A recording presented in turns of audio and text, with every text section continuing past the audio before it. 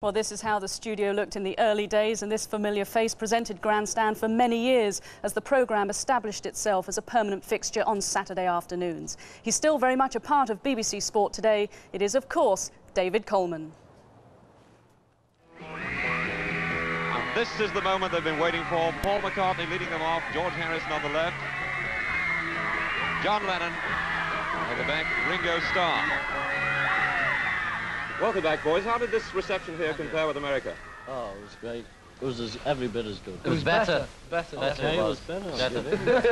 I must say, even you boys look surprised that you came down the aircraft steps. Yeah. Oh, wouldn't you be? It's so early in the morning. Yeah, we thought, you know, they'd You've only just got up. Pardon?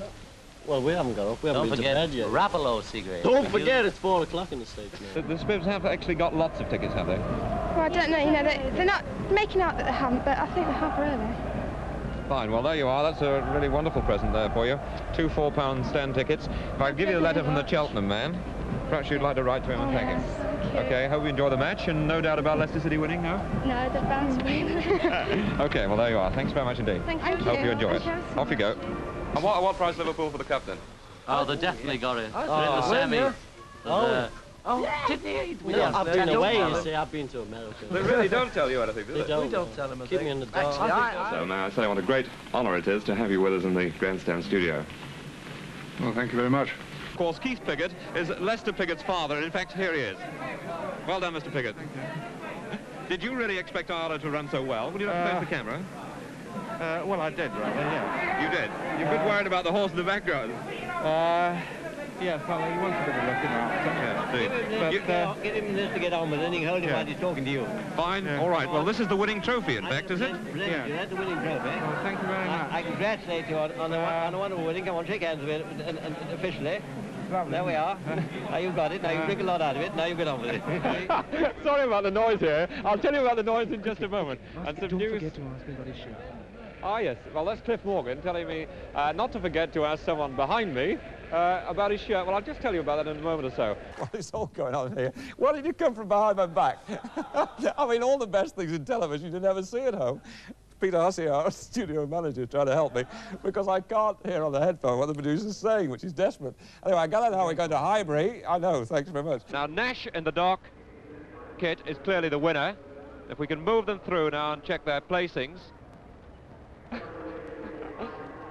I'm sorry about that, because as you might have gathered, we've not used that machine very often, and we need a bit of practice. Now, you, of course, you're going out to the sporting programme this afternoon in Grandstand. We'd like to hear what you thought about Mr. Clay. Very tall, very... No, he's a big lad. he's a great laugh, you know, more than anything. He's a big good lad. He's going to get Sonny listening 3. That's what he said. said. That's what he said. I don't think he will, though. I hear you were creeping up to Harry Carpenter in the training camp, Paul, and whispering things to him. Yeah, well, you see, the only thing was, he asked me who was going to win. And, you know, I would have told him out that I thought Liston was going to win, but I'm a coward, and it was in Clay's camp, you see, and there's all these big fellas sitting around, he says, Liston, I have to whisper, you know. Liston, do you want to know a secret? Well, those are the outside broadcasts, and now, so that you've had a taste of all that's to come this afternoon, here's a little of the theme music from the film we're showing at about 3:30, a film often described as the greatest Western ever made, High Noon.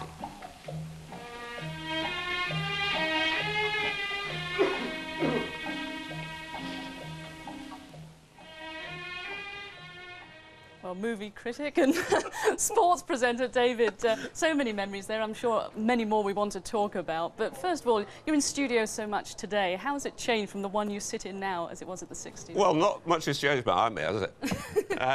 It's the guy that's changed, isn't it? But it has. I mean, tell us a few of those stories. I mean, the Beatles on Grandstand, how did that come about?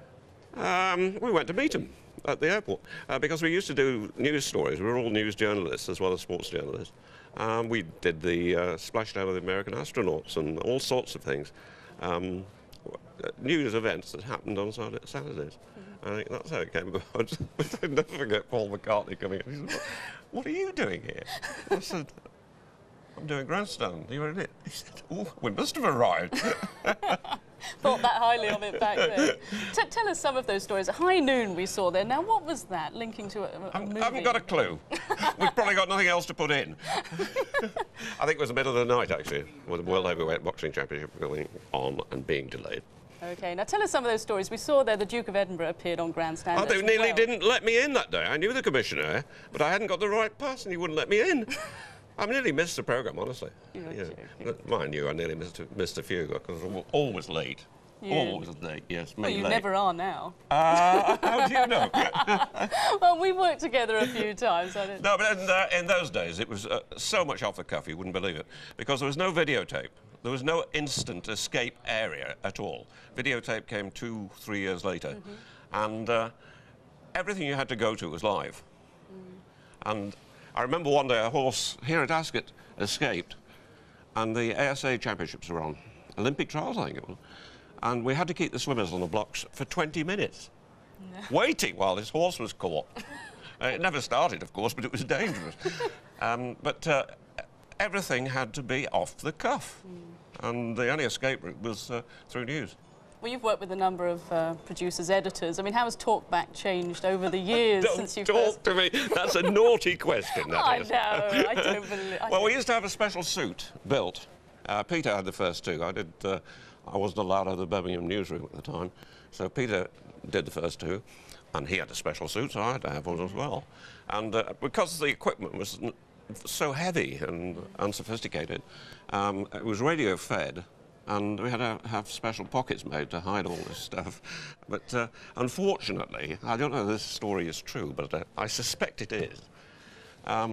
Somebody started picking up the Talkback in Shepherd's Bush, and the language from the gallery was appalling. They complained to the BBC about it. So the story goes. So I had to go into a line-fed thing. So it restricted my movement a bit in the studio. But in those days, the racing results were chalked up on a board. So Brian Cowgill had this thing about keeping me on the move. Every shot had to be different. So I used to do links into racing halfway up a ladder, leading to this great big results board. I also did one from the tea trolley queue, and things like that. There's one or two incidents, actually, which I don't talk about. Maybe not. What about the early days of the video printer? Because that's sort of where it started. Yeah, well, I saw the second programme. I was allowed out of the newsroom to watch the second programme and shadow Peter. And I thought that it was a teleprinter then, and it was a lot slower than it is now. And I was travelling down from Birmingham by train on a Friday afternoon, and I suddenly had this thought that I could fill in, because I've got a fairly good memory, a photographic memory, you know, so many score draws or whatever, so many matches without a win, or even juggle the league tables. So I tried to memorise it, and it worked, and everybody was astonished. Absolutely astonished that I could say this happened, that happened.